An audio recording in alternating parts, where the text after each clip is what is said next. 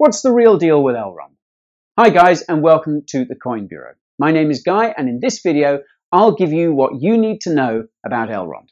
But before I get going, you need to know that we're not paid or mandated to do any of these videos. These are nothing but our informed opinions and should be used for educational purposes only. And it goes without saying, I'm not your financial advisor, and what follows is not investment advice. Oh, and just one more thing.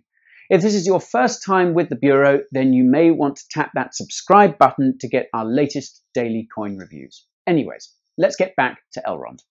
Elrond is a project that is focusing on scaling, interoperability, and throughput.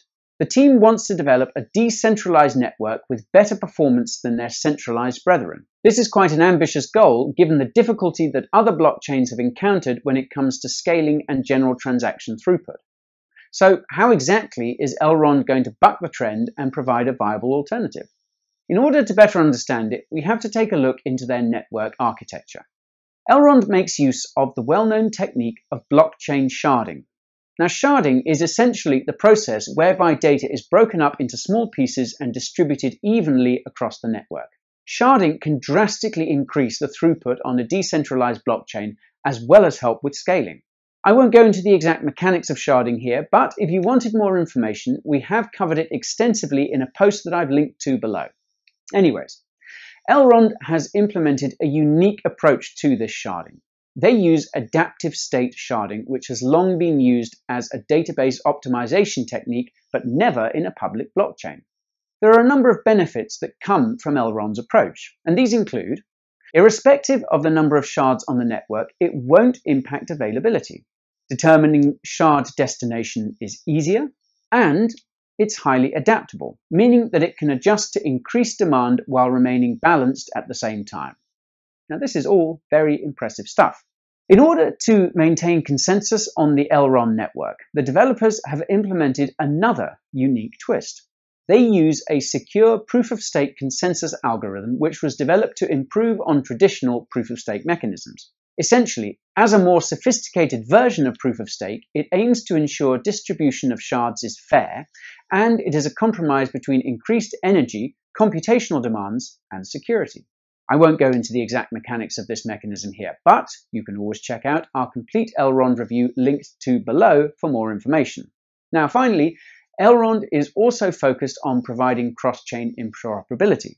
This is all through their virtual machine. This will support smart contracts written in Solidity, allowing users to create secure transactions between Elrond, Ethereum, and other ERC20 tokens without the need for an exchange. Moving on though, another central component of Elrond is their ERD utility token. This was issued on the Binance chain as a BEP2 token. These will power the Elrond network and will be used for transaction fees, staking, dApp deployment, smart contract execution, and validator rewards, so a bunch of internal processes. ERD tokens were initially sold in a Binance IEO, that's initial exchange offering. This took place in July of 2019, and the team sold 25% of their total supply of 20 billion tokens. This saw the project rake in about $3.25 million.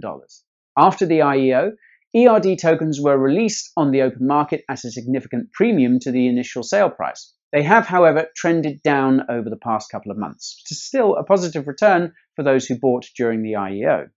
Let's take a closer look at those behind the project now, shall we? Elrond is fortunate in that it has a team that features professionals with both technical and entrepreneurial backgrounds. For example, the CEO began his blockchain experience as part of the NEM core team for 1.5 years. The CIO is an engineer with 8 years of experience, and the COO is a successful entrepreneur who has over 15 years of experience investing in the technology sphere.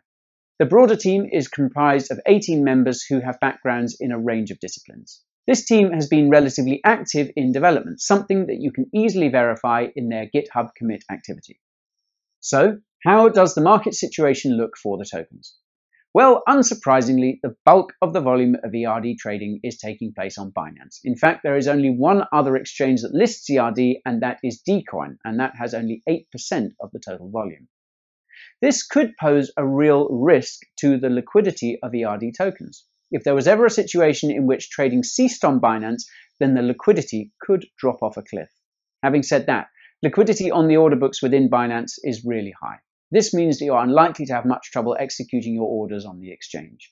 In terms of storage, you can use any of the BEP2 compatible wallets, including the Ledger hardware wallet. The Elrond team has released a wallet on the testnet and plans on releasing the production wallet later this year. So, to sum everything up, here's my take on Elrond.